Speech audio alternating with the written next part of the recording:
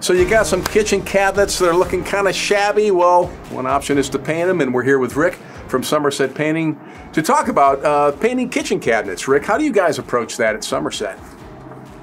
After many years of practice, we got it down to a science now. We actually advertise that a lot because it's a beautiful thing, Randy. In fact, I just saw somebody yesterday, seriously, and I told her my price was $6,500 to paint and refinish the cupboards and make them look amazing with their new kitchen. And I said, because, you know, it costs like probably $40,000.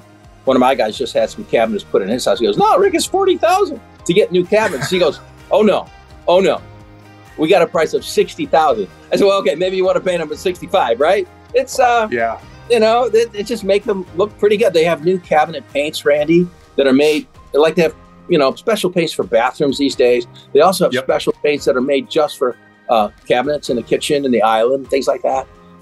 So it's a beautiful way to save some money. And they'll look, if they won't look good, we'll tell you if you've got pieces that are falling off or whatever. But you can change the handle style. We can fill it in and put a new handles and just update the whole kitchen without taking everything out.